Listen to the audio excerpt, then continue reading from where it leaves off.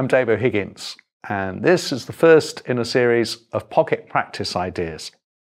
I like to change up the routine I use to practice, and I often find it highly productive and engaging to take a simple idea and just run with it. With that premise in mind, I'm going to present some ideas in no particular order that you will hopefully find some inspiration from. These are ideas that you can dip into wherever you are when you have a few minutes to practice. This video is made in collaboration with Wind and Brass World and Vandoren UK. We'll start by taking the first two bars of the Miles Davis 1956 composition Serpent's Tooth and see what we can do with it.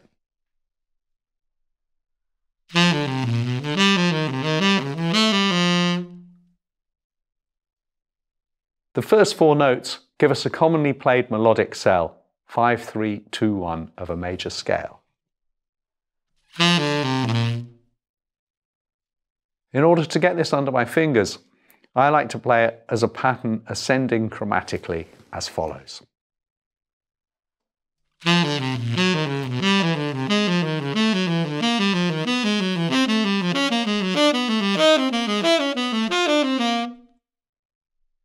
Of course, you can play it in the same fashion descending too.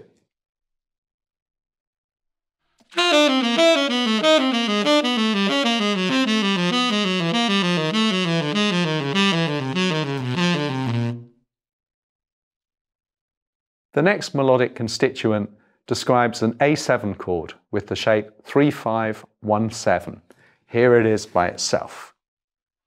And here it is in context.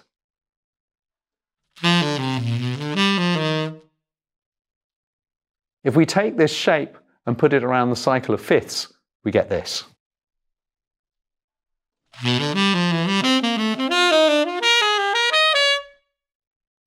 Of course, it's all starting to get a bit high.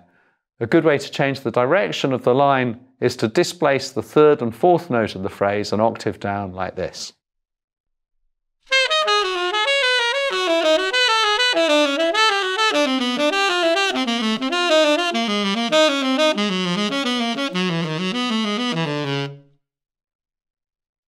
You probably recognize the sound of this line. It's quite commonly played.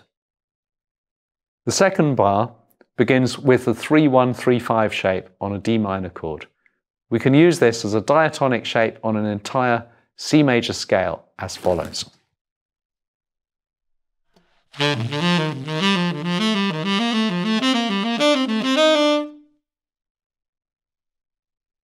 I would practice this through all 12 major keys, and in the process I've got a nice diatonic line that can be used in a variety of situations. Now we've got that lot together, we're ready to play the whole lick in all the keys. Here it is in the original key first.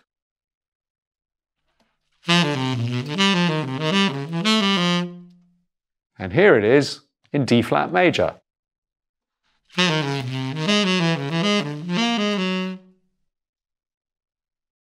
I'll leave you to work on the next 10 keys. Happy practicing.